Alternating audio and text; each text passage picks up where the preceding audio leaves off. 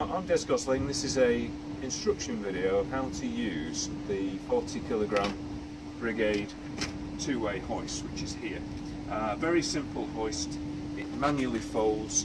You need to fold it up manually, but it's quite light and it's quite easy to use if you know what you're doing. So that's it folded state. It folds down here.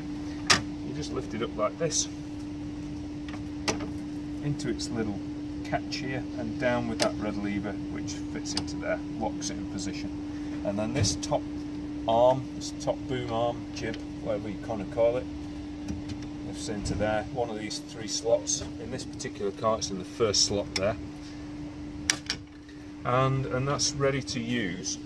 And we swing it out, it swings manually out. We've got a length of rope with a little hook on the end, and to get the wheelchair onto that you just feed it through the wheelchair and back on itself like this. So just roll the wheelchair over, it's got its brakes on,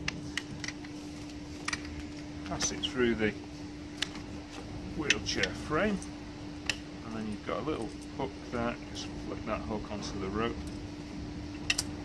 lasso your chair, and then you're ready to roll. Just press up on that little switch there that's on the upright arm, and that goes up, takes the tension, just guide the chair. So you can do it like this. This also comes with, it's got a little handset down on that lead, which you might find that's easier to use because you're not going to reach around there. So you've got both alternatives. Lift it up until it's high enough to swing in over the sill there. Swing that in.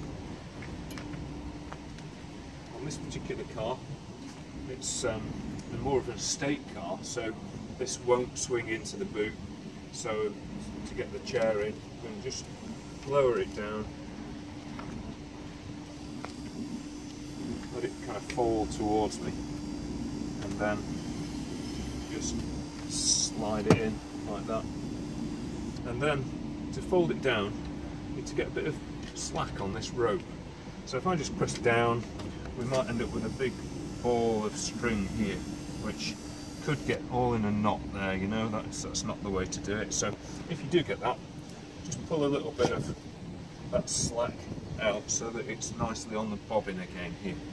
So you've got a nice, you haven't got a nice big ball of string there getting tangled. One of the problems that you get with these if you're not sure what to do. So get yourself some slack, and then you can hold the whole hoist down onto the boot floor, and then you're ready to go. There's no on-off switch on these, so it's better to put that there so that you don't put your shopping down on top of the handset and end up setting the hoist off while you're driving along. And that's the end of that video. Thanks, Matt.